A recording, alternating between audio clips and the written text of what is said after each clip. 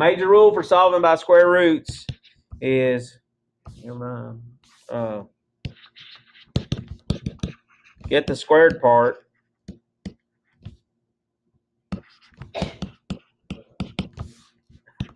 isolated. Allergic to school.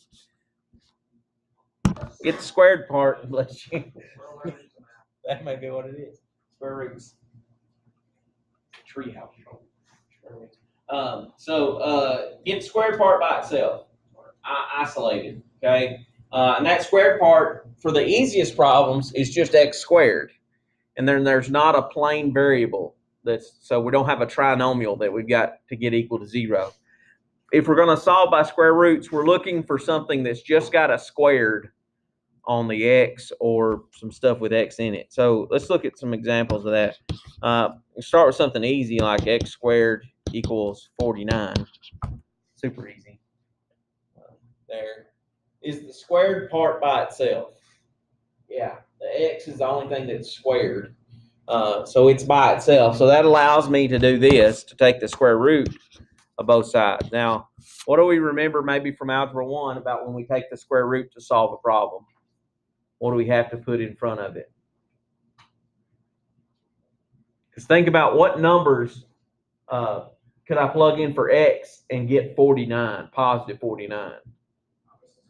I could have positive 7 or negative 7, so I've got to put that plus or minus in the front of it. So then we simplify that square root. The square root of 49 we know is 7, so the answer is plus or minus 7. So how many answers do we have? 2, positive 7 and negative 7. That's 2 answers. What's the variable has what exponent on it? 2. Those go together. As we start building up to higher degree polynomials, if it's got an x to the third, that means there's probably 3 answers.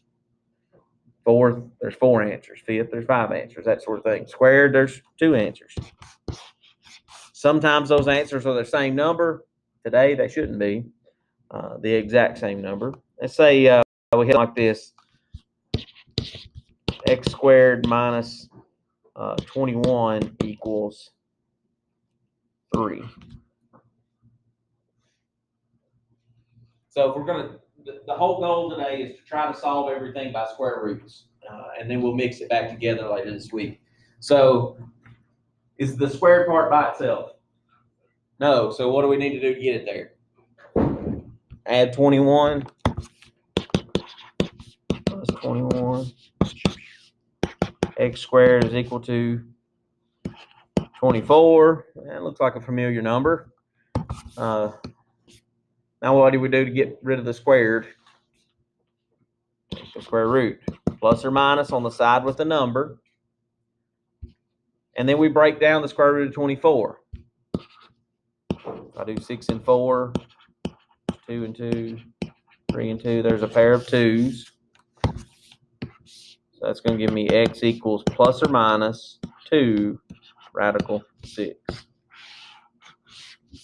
I have 2 answers, positive 2 radical 6 and negative 2 radical 6. Solving by square roots, really easy thing.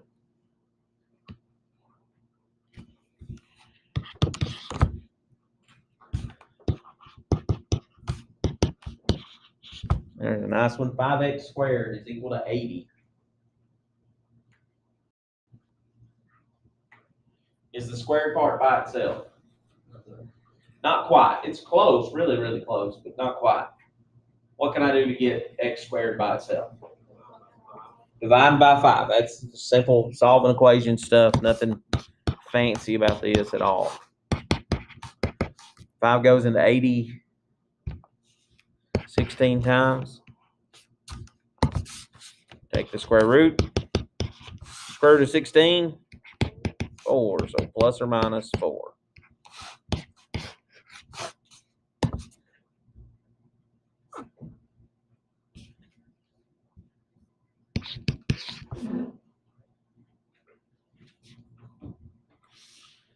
So we had x squared plus 7 is equal to 19.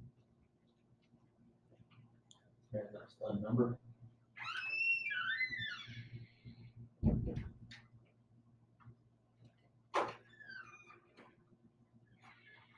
All right. What do we do? Track 7. Track 7, yeah. Really easy one here. Just track 7.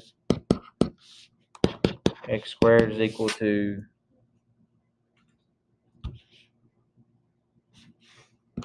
12.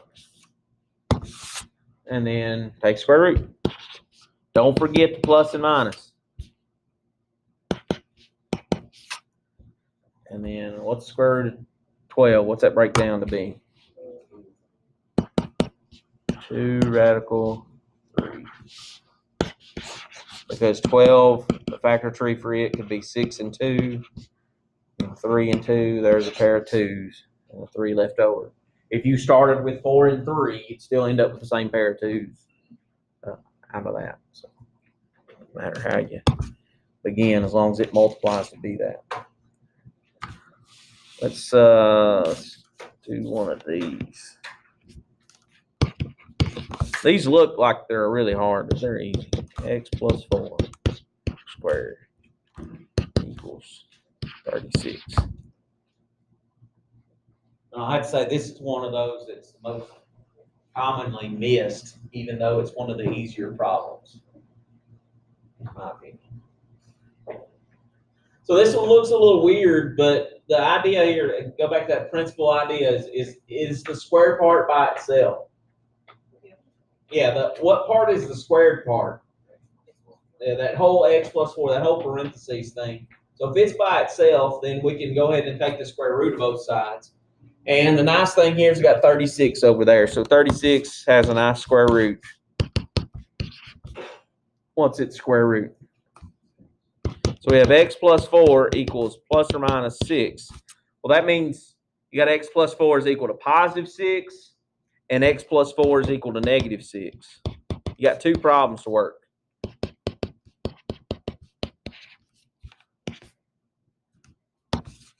So split it up, work them out. What makes this the most commonly missed problems in this particular subject or part of the subject is a lot of folks will just go, oh, it's x plus 4 is equal to 6, and then they'll subtract 4 and get 2, and then put their plus or minus on it and get plus or minus 2, which is not correct. Because if I move the 4 by subtraction, which is the right way, there's my 2. And if I move this 4, what's negative 6 minus 4? Negative 10. So if we wait on the plus or minus, then we are going to miss one of our answers there. So be careful, and I always kind of just make sure I split it up there. Jason? Another way to do this. What do you mean?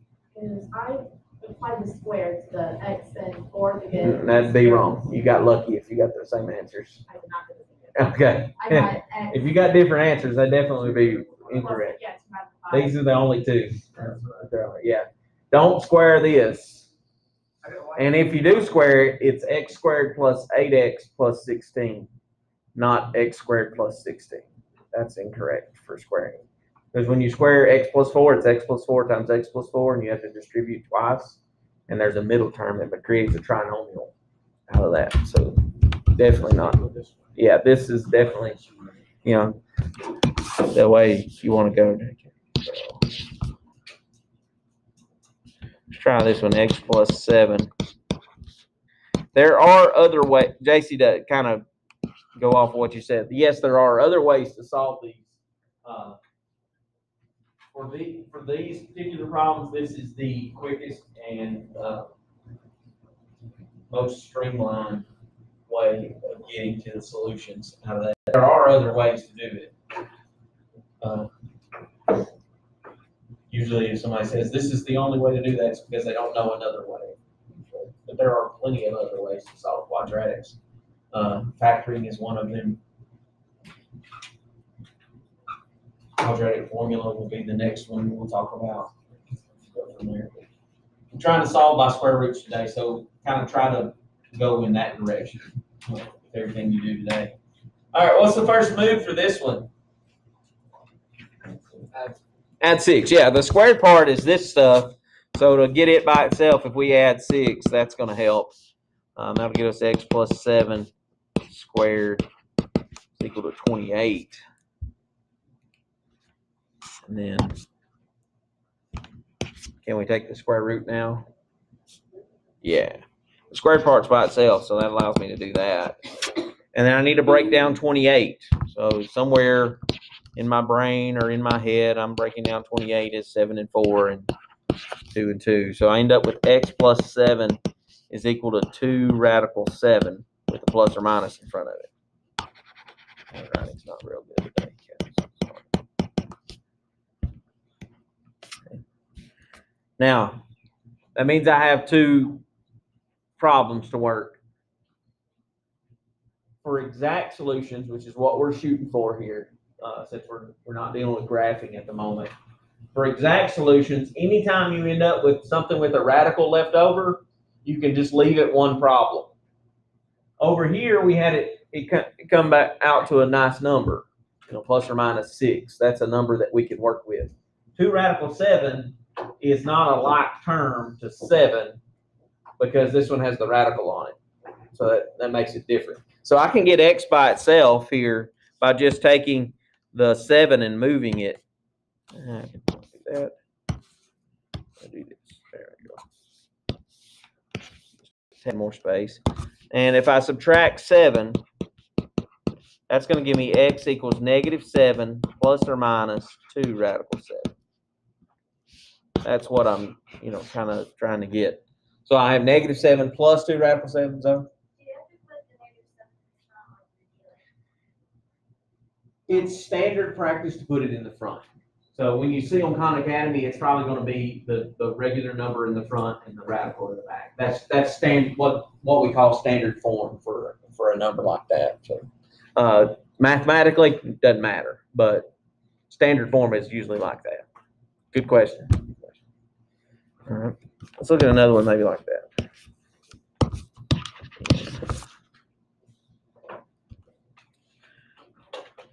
Let's say we had x minus 2 squared plus 8 equals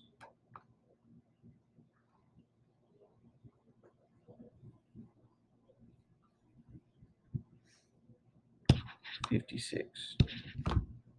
Number.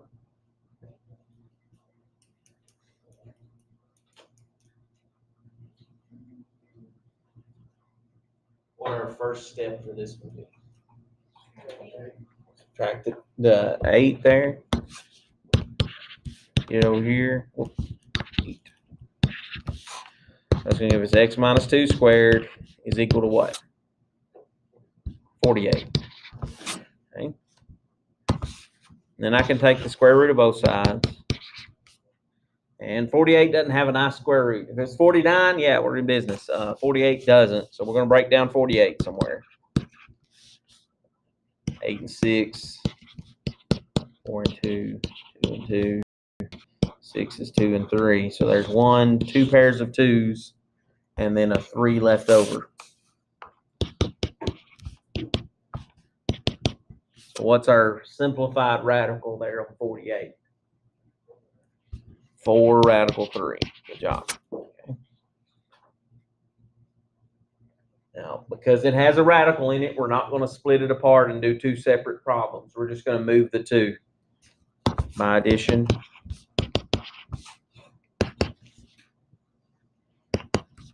Two plus or minus 4 radical 3.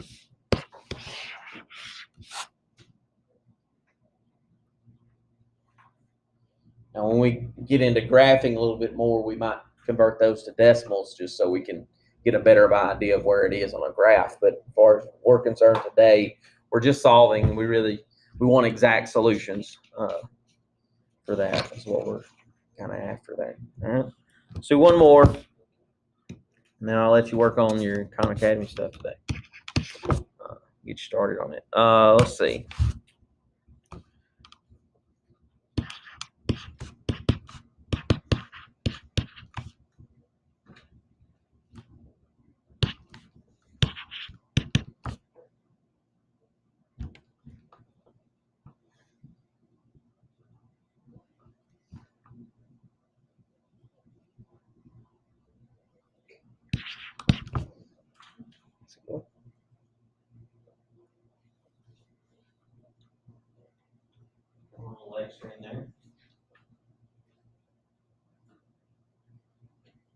2 parentheses x plus 3 squared minus 5 is equal to 21.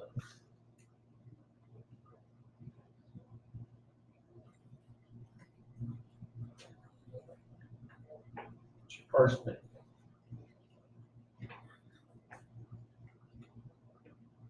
What part is not tied to the squared part?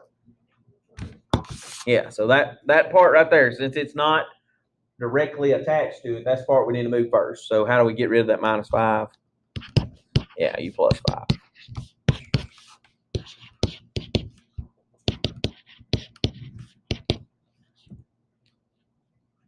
$26.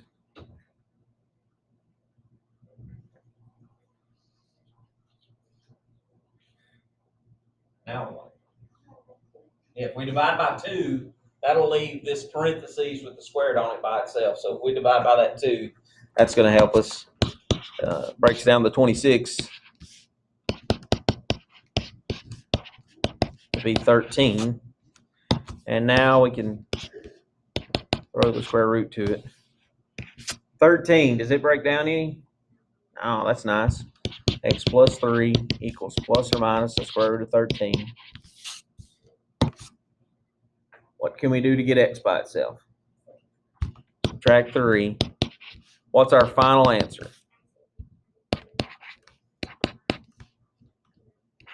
Good job.